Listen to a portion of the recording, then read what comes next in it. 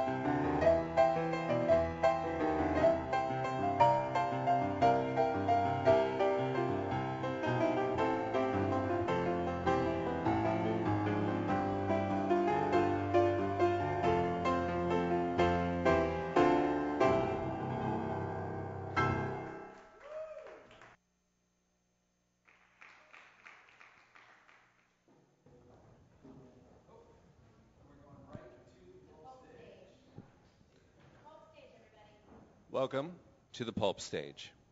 You are about to see a sample of our upcoming late-night reading series, Pulp Diction. Today's story has been modified from its original version. It has been formatted to fit this screen and edited for the holidays.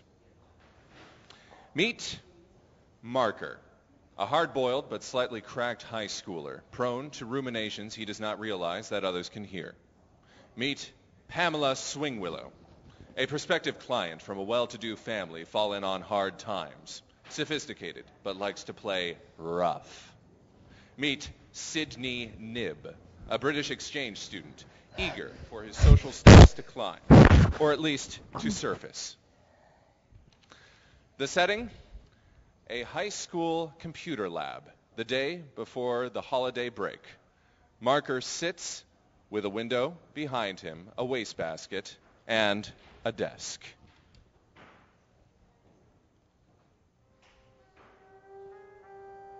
How many chances do you get to cheat Doom? Beats me. Depends on what you're dealt, how you play your hand, and it's hard to bluff when you're distracted. I'm not making excuses. I'm just saying the holidays should take part of the blame. For what seems like the one student not interested in watching the Santa Claus 3 in the school auditorium, even this computer lab offers no refuge. I couldn't even open my online blog without having to fight off several free gift pop-ups.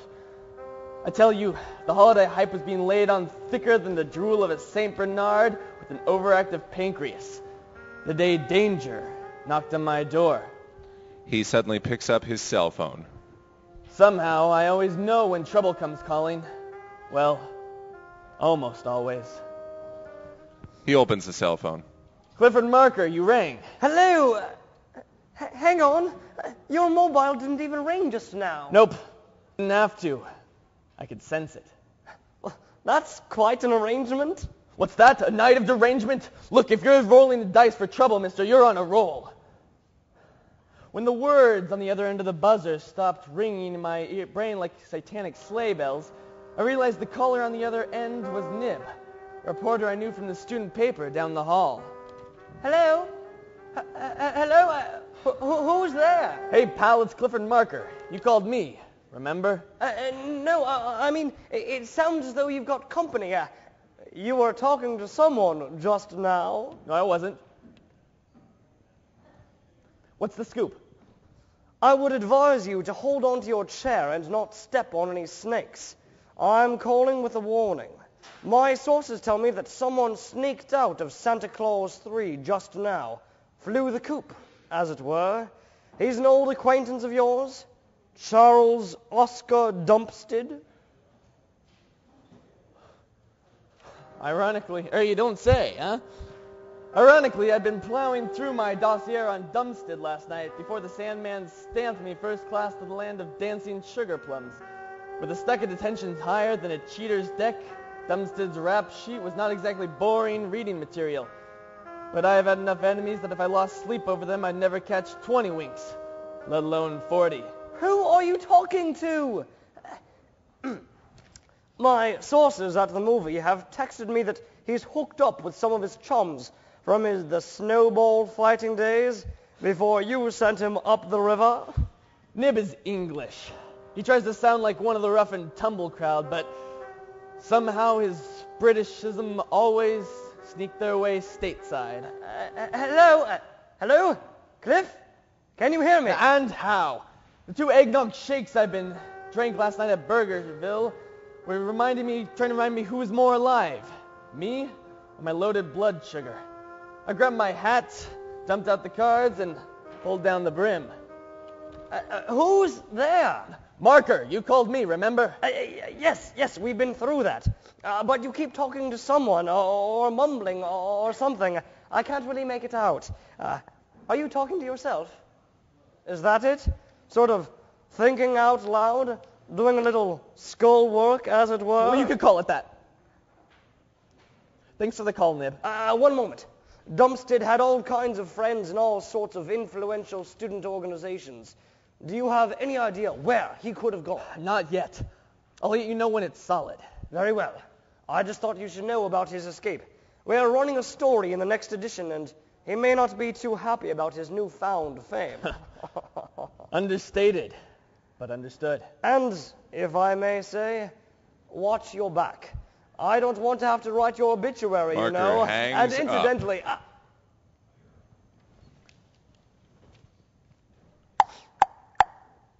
Come in. The door's unlocked. That's when she entered. She looked familiar somehow.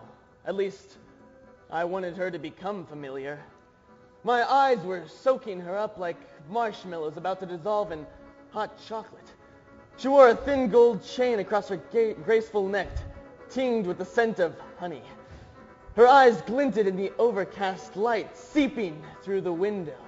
I beg your pardon, are you speaking to me? Not exactly.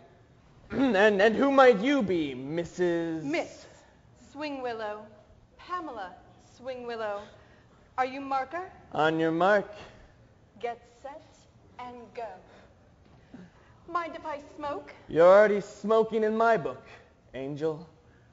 Go ahead, fumigate to your heart's content. I need the services of a good detective, and you came highly recommended. He lights her cigarette. What seems to be the problem?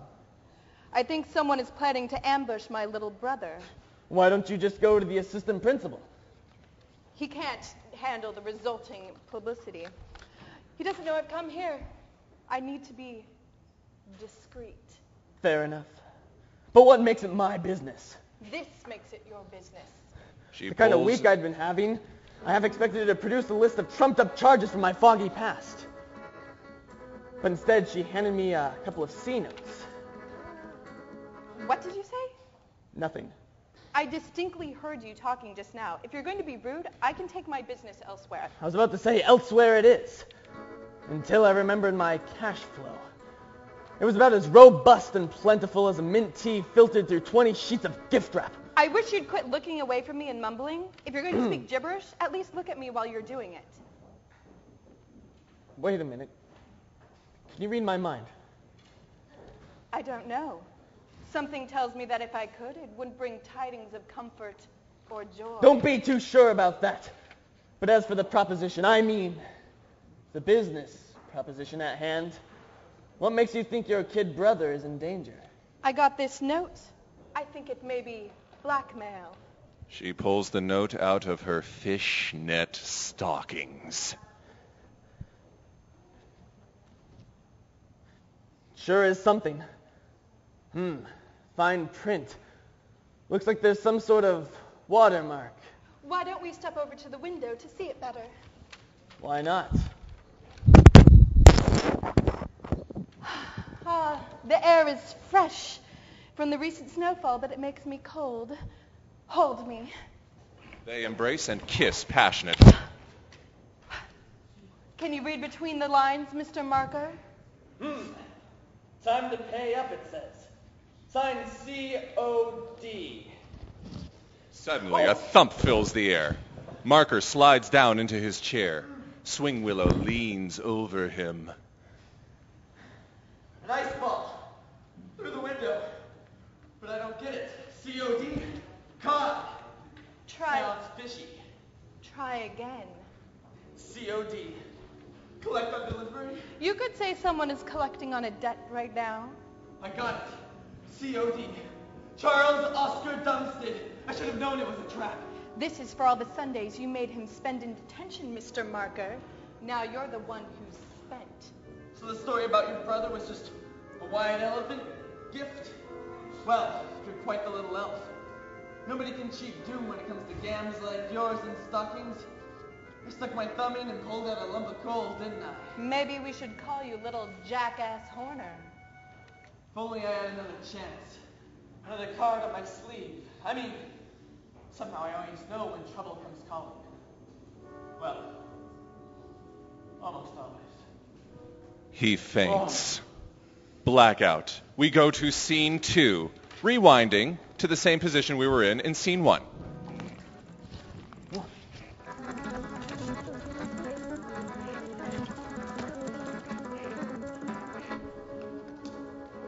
Scene 2, the same as scene 1. Marker sits in his office, ruminating.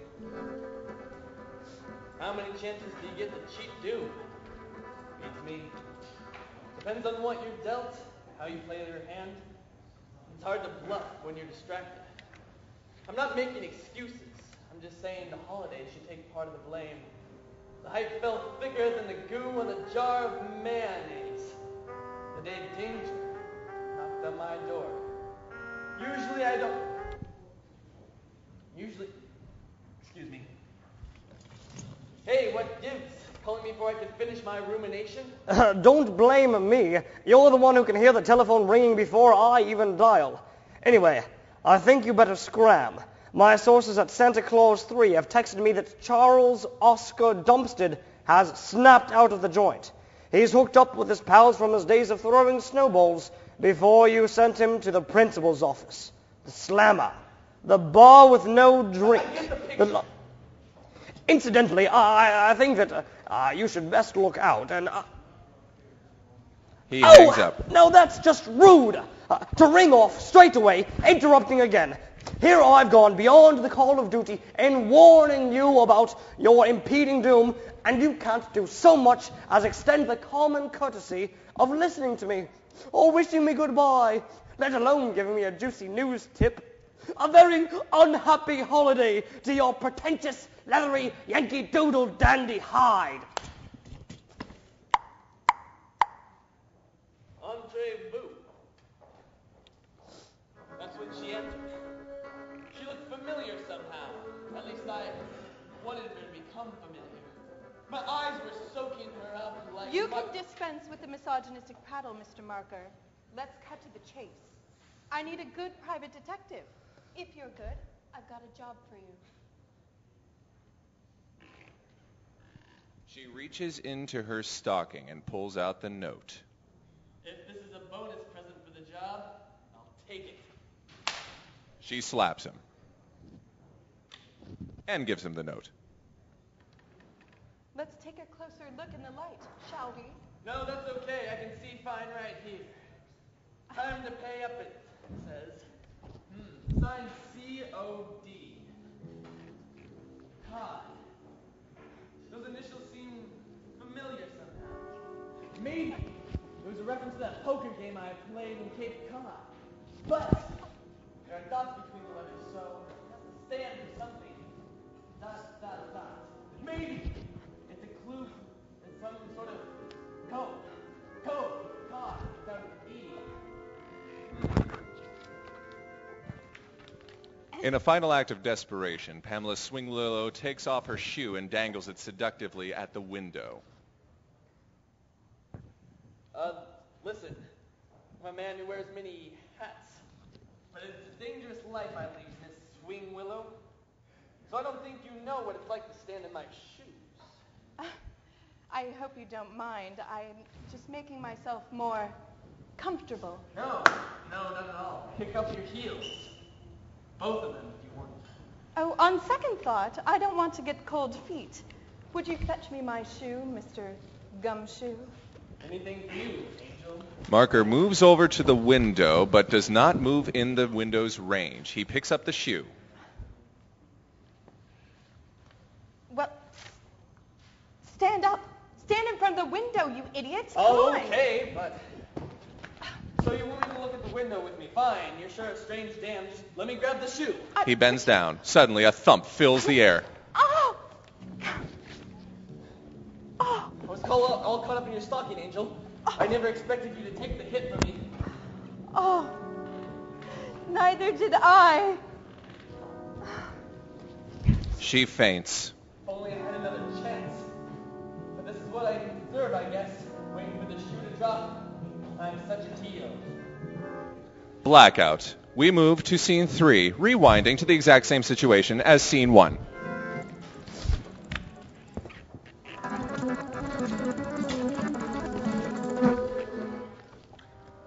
Scene 3, the exact same situation as scene 1, with Marker doing the exact same thing.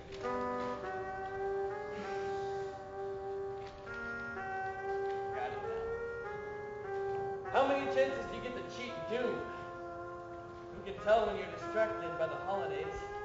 The hype fell thicker than the slime between the lips of an overweight salamander the day danger... He picks up his cell phone. Cliff Marker. I say, hello, Cliff. Hang on, Cliff. This is Sidney Nibb at the rag sheet down the hall. Hey, I didn't even get to finish my rumination. Yeah, there's no time for that, my friend.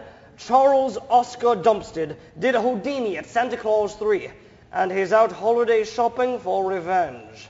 The word on Twitter is he's paying quite handsomely for anyone who can take you out. If I were you, I would dive down the chimney, fast. Thanks, Nib. I owe you. Here's a thought. Head to my office. They won't look for you here. But take that shortcut through the cafeteria. Not bad, Nib. And don't let any attractive women distract you on the way. That could be a trap. Like I would ever fall for that. Swingwillow goes behind Nib and hands him a fishnet stocking. She surprises him with a caress. You are the sneaky one, aren't you? You are part of the rough and tumble crowd, aren't you, Sid? Is he on his way? Yes. Are you quite prepared to snare him along? Of course. Here's your hat. The fishnet stocking comes on. Mark my words, Marker. Take note, Cliff. At last, thanks to some help from a friend, I will have the last word. And you and your rude interruptions will experience the ultimate in punctuation.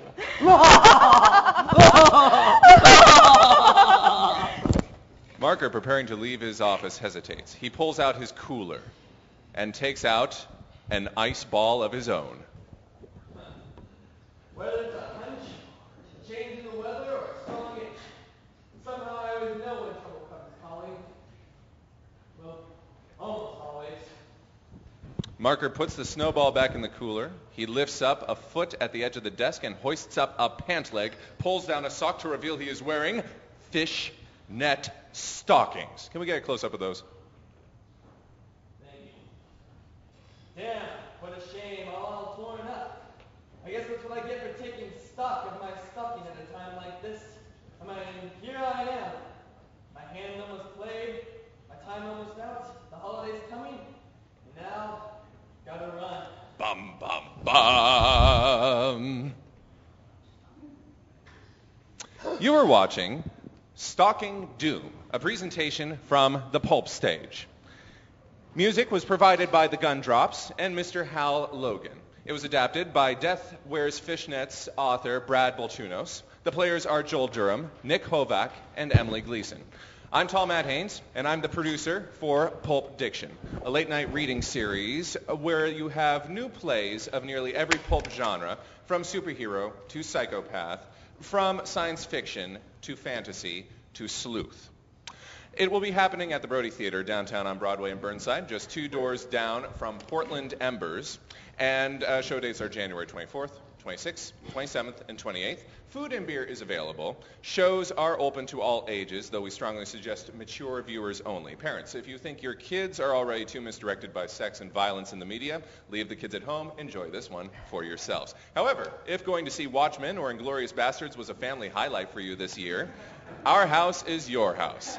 For tickets and info, please visit us at thepulpstage.weebly.com. Again, that's thepulpstage.weebly.com. Thank you. Excellent. Thank you.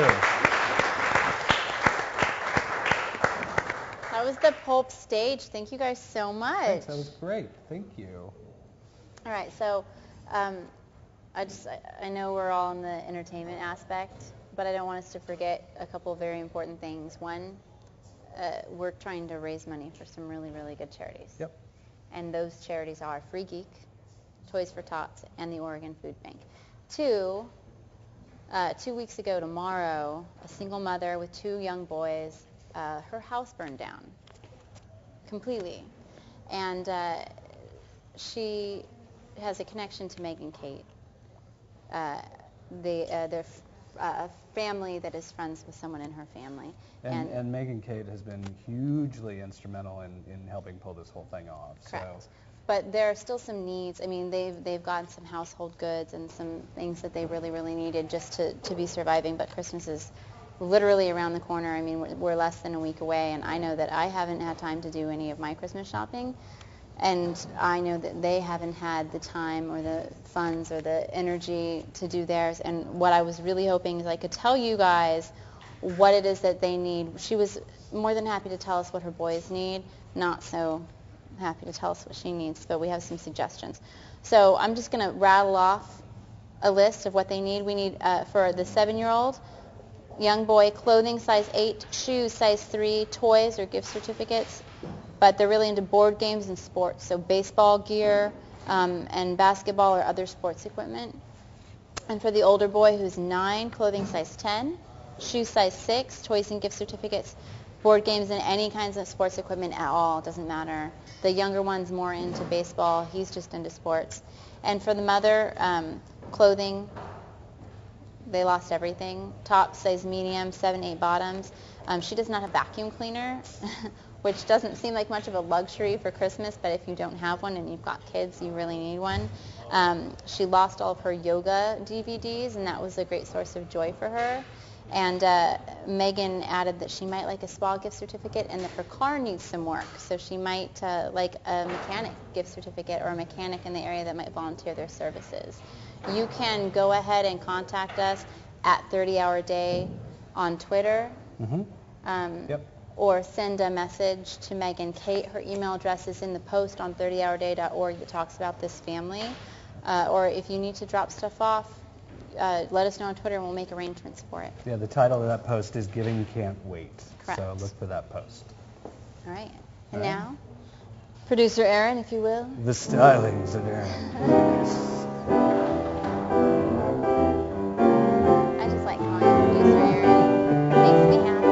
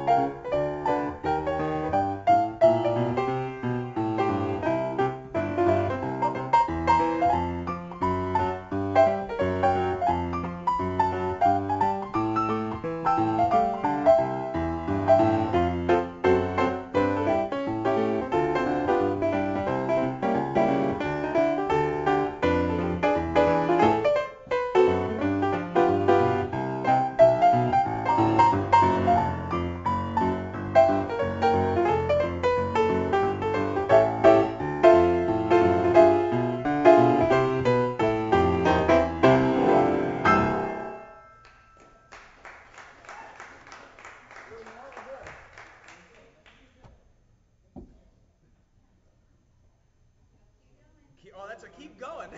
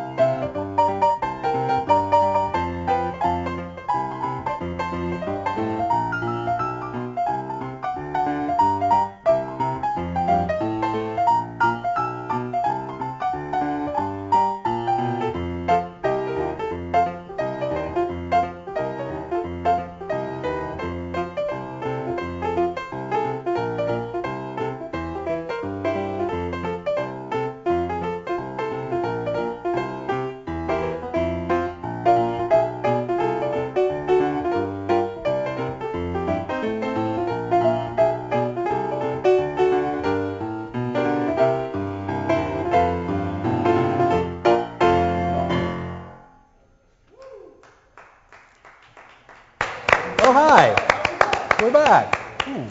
Thank you, Aaron. Thank you, Aaron. That was great. I'm going to enjoy saying that for the rest of the Yeah, afternoon. we're just going to keep him here and Thank keep you, thanking Aaron. him Thank over you, and Aaron. over and over. It's nice to have someone to say thank you, aside from just you. Yeah, I know. I mean, I like thanking you for stuff and all Whatever, of it. dude. That's fine. I get where you're going with that one. You're If you not- want Aaron to come sit in the chair, he can come sit in the chair for a No, while. I like That's fine having too. you sit All in right, the okay, chair. cool. Will you stay with me? Yeah, I'll be right Please? here. All 30 hours. Hey, I'll be we're here. doing pretty good, right? Yeah, I guess. I don't know. We're doing So it's all right. almost 1 o'clock. Wow, really? It's 12:41. That means 9 hours 9 more. hours and 19 minutes Yeah, left. that's awesome. How are Right? we doing on the money? We could be doing better. Yeah? 2,600, That's good. That's good. 2,600 Thank you, is guys. Great. Thank you so much. That's awesome. and then 2,620 because I still have Pete's 20 in my 20 in your pocket. in Yeah, my that's pocket. right. Good. That was the shut up and Excellent. eat breakfast Yeah, that was yummy the, money. That was the push us over the top money. Yeah, he really wanted me to eat that breakfast Yeah. when it was warm. Cool. Awesome. So, Yeah. do you want to, or do you think the guys over there are ready for us? Okay. Yeah? So Okay. last night we had an opportunity to play a video from White and Kennedy Entertainment called Don't Move Here. Yep. Thank you. Yep. I was gonna say don't live here, and I was like, well, that makes Don't no do that sense. either, but don't move here Don't or move live here here. or live here. You heard me. Don't give me that look. All right, whatever. He's right. You can't. Yeah. So, and here we go. Oh yeah, they're just gonna cut us off. In Portland, you've got people playing so many different kinds of music. The level of talent is off the charts. People are industrious, smart, savvy, clever, and totally weird. The things that happen here are pretty remarkable and fairly different from what seems to go on in other parts of at least of the parts of the world that I've seen.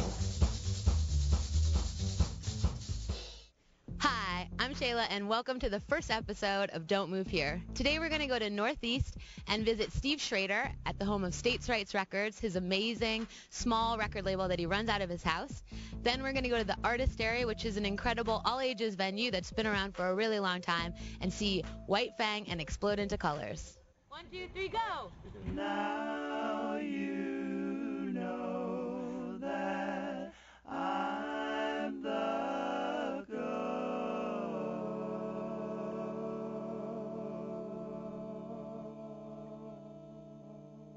States' Rights got started about year 2001. I went to school with a bunch of friends that made music, had bands that were my favorite bands in the world at the time. And they were making tapes just to pass amongst their friends. And those tapes really quickly became like my favorite albums. And that quickly made me realize that I could be putting out, or like I could be involved with music that was like people's favorite music. So I toured with bands, driving and doing merch, and worked kind of crummy jobs, saved money, started doing a couple 7-inches and CDRs, and that turned out pretty well, so just kept on ripping. Is there any common thread in the kind of music that States' Rights puts out? I don't think, they're certainly not all in the same genre, and for the first few years of States' Rights, we were really holding on to this thing called new genre, no genre music. Can you talk for a minute about the recent Jib Kidder phenomenon that you've been dealing with? Oh, sure.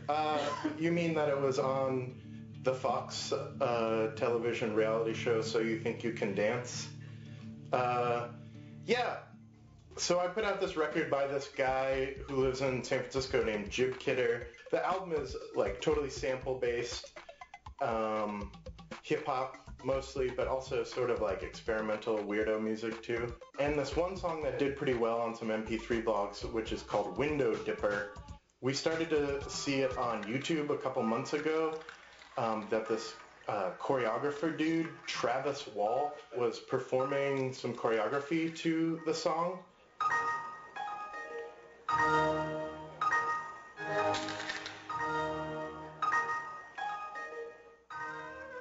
And then I got a call from Fox when the season started saying that one of their contestants wanted to dance to that song. And we were like, sure, yeah. because that sounds fun. Also, because the song is like kind of questionable in legality. It contains samples of the Microsoft Windows operating system and some other samples that probably should have been clear. It was a really fun concept to try to get that on national television on a big reality show on Fox. Did you have any kind of blueprint when you started the label? The way I run a label, I don't have I don't have a ton of money to invest in recording, so but I think it's turned out great product. What are some of the upcoming releases that you're excited about? Gonna do a White Fang record, who are like the young, wild punk sort of prodigies of Portland.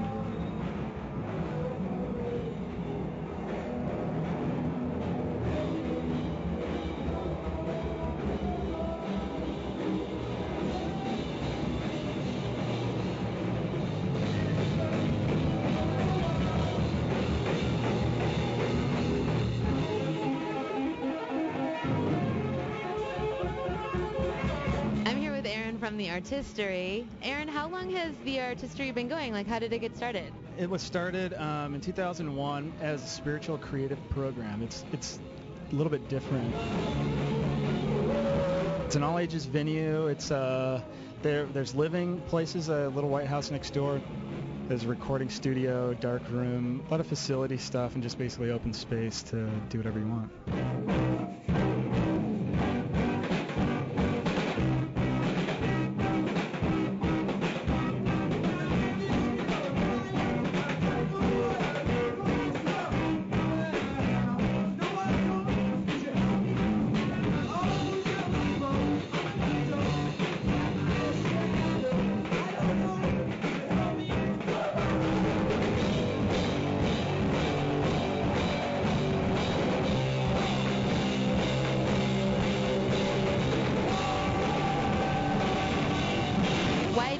Put so much time and energy into, making a place like this?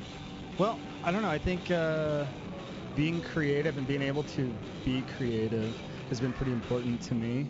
I've grown a lot from being forced to be around people, so I do it because I think it's good.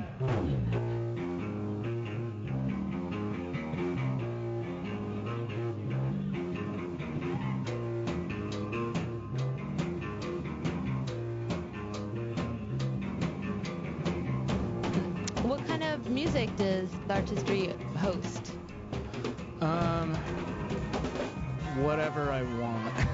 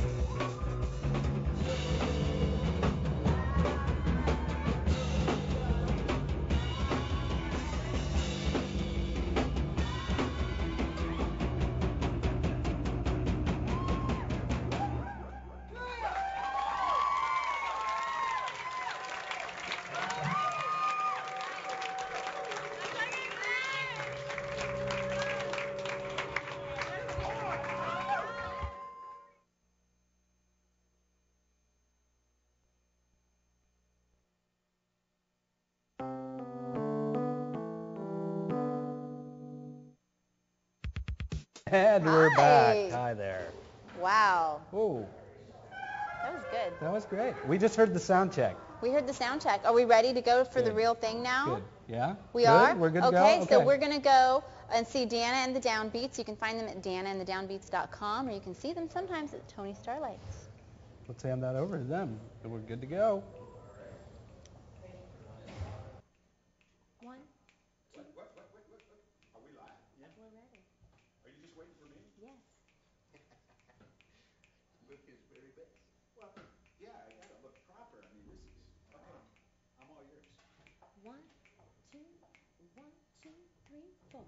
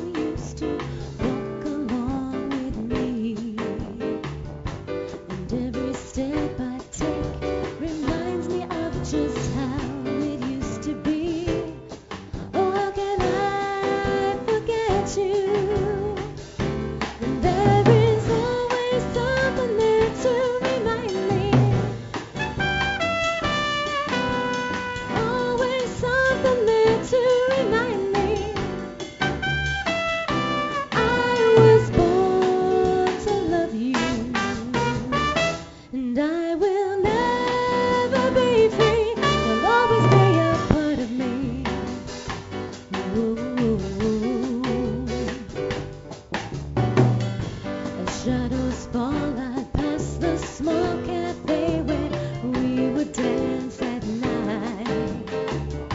And I can't help recalling how it felt to kiss and hold you tight.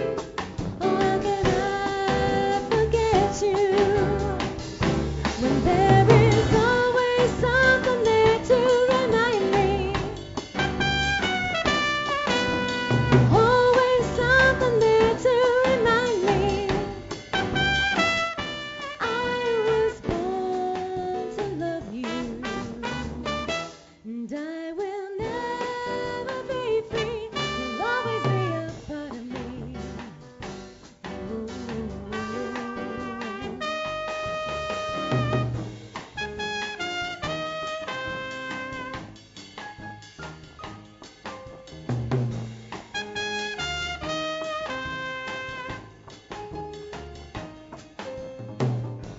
If you should find you miss the sweet and tender love we used to share, just go back to the places where we used to go, and I'll be there.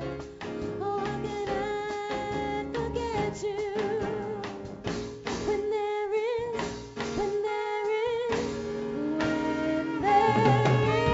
always something there to remind me. Always something there to remind me. Always something there to remind me. Always something there to remind me.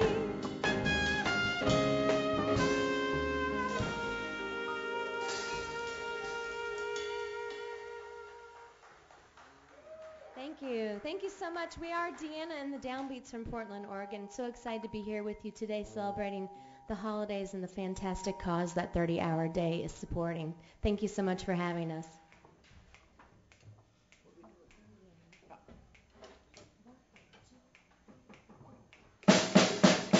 Back home again in Indiana, and it seems that I can see the gleaming candlelight still shining bright through the sycamores for me.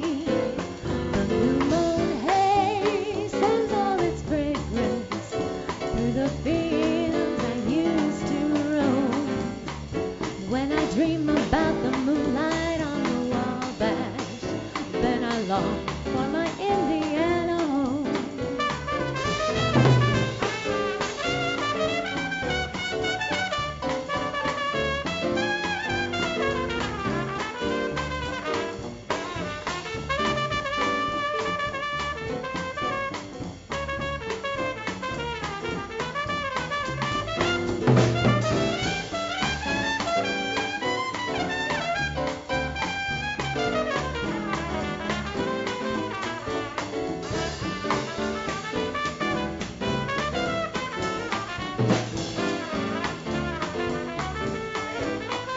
Home again in Indiana, and it seems that I can see the gleaming candlelight still shining bright through the sycamores for me. The new moon hay sends all its fragrance through the fields I used to roam. When I dream about the moonlight on the Wabash, then I long for my Indiana, long for my Indiana, long for my Indiana home.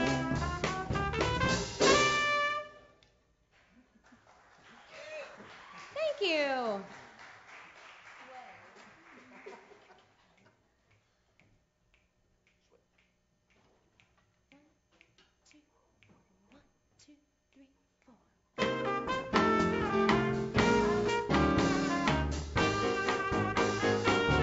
When more and more rhythms start to play, dance with me, make me sway.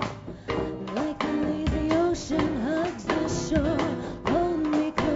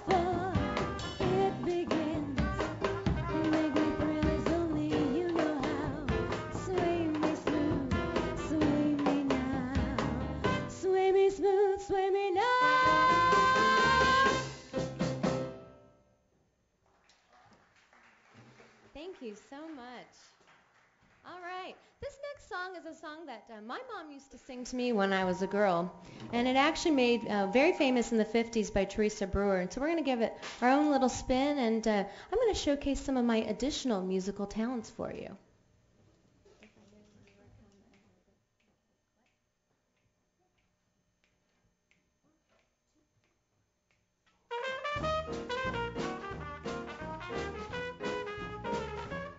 If I knew you were coming, I'd have baked a cake, baked a cake, baked a cake. If I knew you were coming, I'd have baked a cake. How'd you do, how'd you do, how'd you do?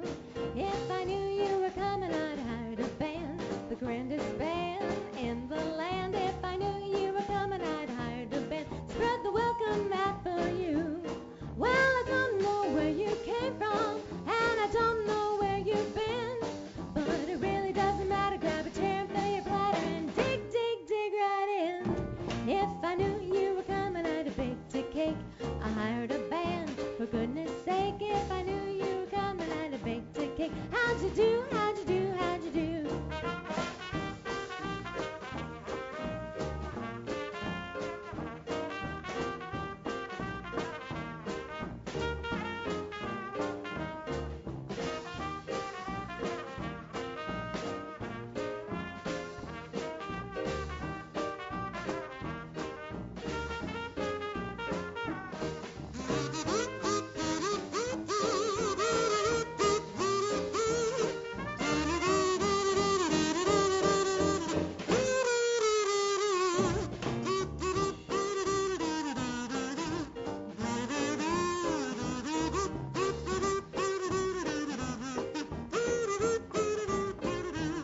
If I knew you were coming, I'd have baked a cake, baked a cake, baked a cake. If I knew you were coming, I'd have baked a cake. How'd you do, how'd you do, how'd you do?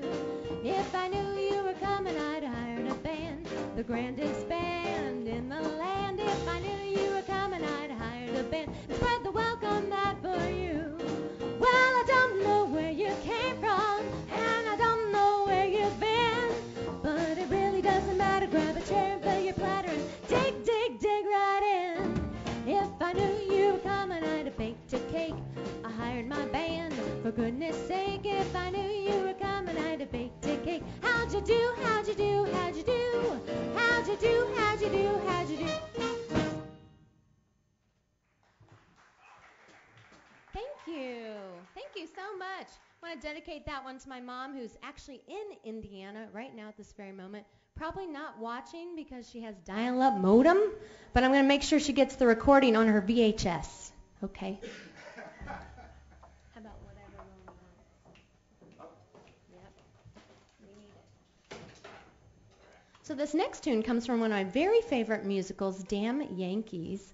And that was made popular in the 50s on Broadway. And you'll hear this song out and about everywhere, and very few people know the story of how the song goes. I'm not going to tell it to you today because I want you to go out and research that show and make sure you're supporting musical theater in your area. But I want to give you a taste of Damn Yankees here today.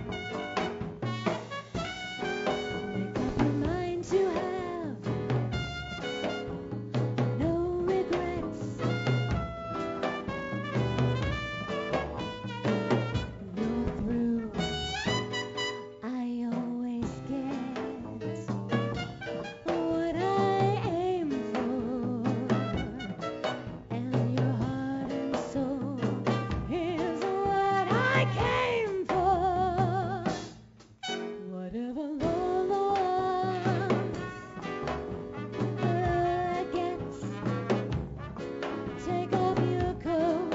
Don't you know you can win? You're no exception to the rule. I'm irresistible, you fool. Give in. Give in. Give in, give in, give in. Give in.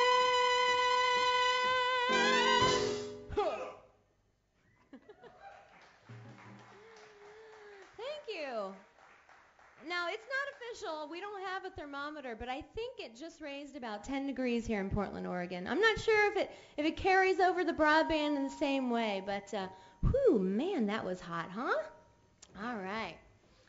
How about another favorite from one of my my most endearing American musicals, Guys and Dolls? If I Were a Doll. This is the backup, If I Were a Doll. There you go.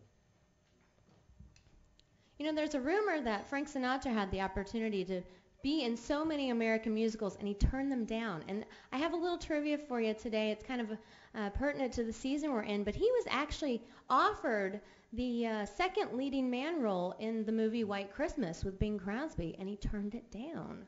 Did you guys know that? Yeah, so Danny Kaye decided to slip his way in there, and of course now he's in America's cinema history. Cinnamon history? It is the season for cinnamon. I guess it works out okay, huh? All right.